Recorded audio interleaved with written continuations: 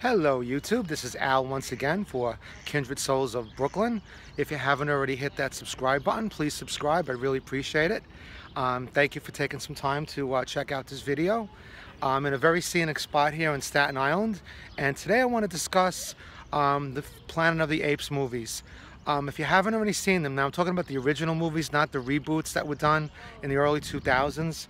I'm talking about the ones that were made starting in 1968 with Charlton Heston. Essentially, a lot of things about the movies that folks don't realize. One of the most incredible things about the movie was that it was also co-written by Rod Serling, which is also people have known is famous for his work on The Twilight Zone. Also, one thing that folks don't realize too is that during this movie series, today it's commonplace for us to see Star Wars movies or Marvel movies or DC movies or any kind of thing with movie tie-ins. In fact, there's so many strange things, like McDonald's, for instance, is the biggest toy distributor in the world. Nobody would really realize that, but as far as a little history goes, Planet of the Apes was the first movie ever to do movie tie-ins. Now, this happened back in about 1973. The original movie started in 1968, and that starred Charlton Heston and Roddy McDowell. A lot of famous actors were in that movie. If you haven't seen it, I highly suggest it. There's something that happens at the end of Planet of the Apes, which is so incredibly iconic. I remember watching that movie when I was about 4 years old, and not to throw any spoilers in there, but because I come from New York, there was just a scene of some iconic image that everyone associates with New York at the end of this movie. That was just so incredible.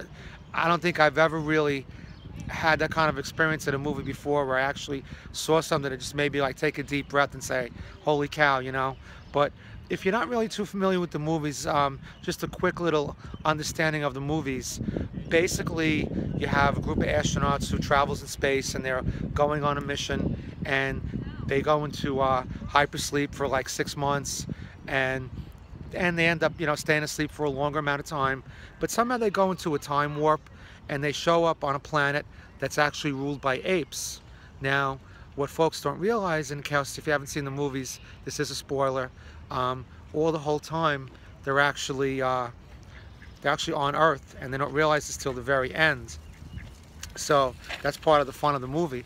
But the acting was incredible, and like I was telling you before, Planet of the Apes was so groundbreaking. It was filmed, of course, in ᱼ68, which was the height of the Vietnam War. There was a lot of problems in America with race relations, so a lot of people made the correlations between the apes and the humans, and of course the apes were in charge. But inside of the ape culture, the orangutans were kind of like the politicians, the chimpanzees were the scientists, and the gorillas were the soldiers. So you had like a really interesting class breakdown along those lines. So very incredible movies. Now, in my own personal experience, I remember being a kid, and of course, what kid really wants to go shopping? Wasn't my favorite thing. One day my mom turned around and said, okay, we have to go to Kings Plaza, and we're going to Alexander's.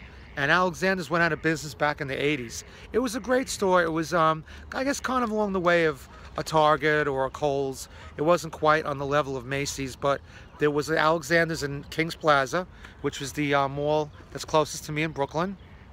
And I went there kind of not really kicking and screaming, but like, kind of protesting a little bit, thinking I was going to go there and have to walk through clothes and, try stuff on. So anyway, we walked into Alexander's, and this was in the year 1973. And of course, I love Planet of the Apes, and had some of the toys, but this was when they did the big movie tie-in. And I showed up, and my mom bought me a couple of toys, but the piece de resistance, which is kind of French, and I'm using that because the original Planet of the Apes movie was inspired by a French short story. But anyway, I showed up in there, and who's in there? The star of the movie, Roddy McDowell, in full ape makeup. Now, today, things are done with CGI, and there's a lot of different improvements they've made with prosthetics and things like that.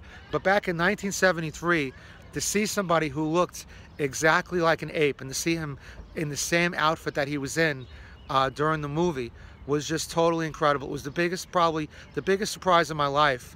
And I actually still have home some autographed pictures that he signed that he was handing out to promote the movie, and was just totally incredible. But like I say, if you haven't seen these movies, I highly suggest you watching them. They are really incredible. The first one with Charlton Heston was the best, and then after that the quality kind of went down a little bit. Probably out of the 5 that they made, one of the ones that was really the best one was Escape from the Planet of the Apes, which was a very good movie, I thought, and which pretty much dealt with Cornelius and Zira here on Earth going around like celebrities. It also starred Ricardo Montalban, and it kind of sets the stage for the ape takeover. But again, not to put too many spoilers in here for you, but if you haven't seen these movies, I highly suggest it. They are totally excellent. Like I said, anyone who's familiar with The Twilight Zone or Rod Serling's work knows that Rod Serling does top-notch work, and anything affiliated with him, you know, is going to be really, really good. So I would highly suggest it. The visuals are incredible. A lot of the filming was done in California. Budgeting was pretty good. Acting was superb.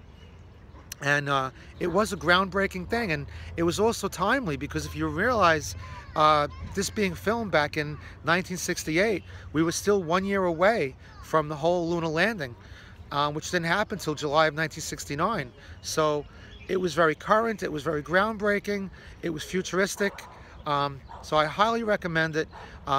So to me, Planet of the Apes, 4 stars. Definitely watch it. Of course, I'm talking about the original series. Hope you enjoy it, and please have a great, safe day. The weather's getting beautiful now. It's about 80 degrees right now, so go out, enjoy, and have fun. And I'll see you next time. Thank you once again. Really appreciate you subscribing and tuning in. This is Al for Kindred Souls of Brooklyn. Have a wonderful day.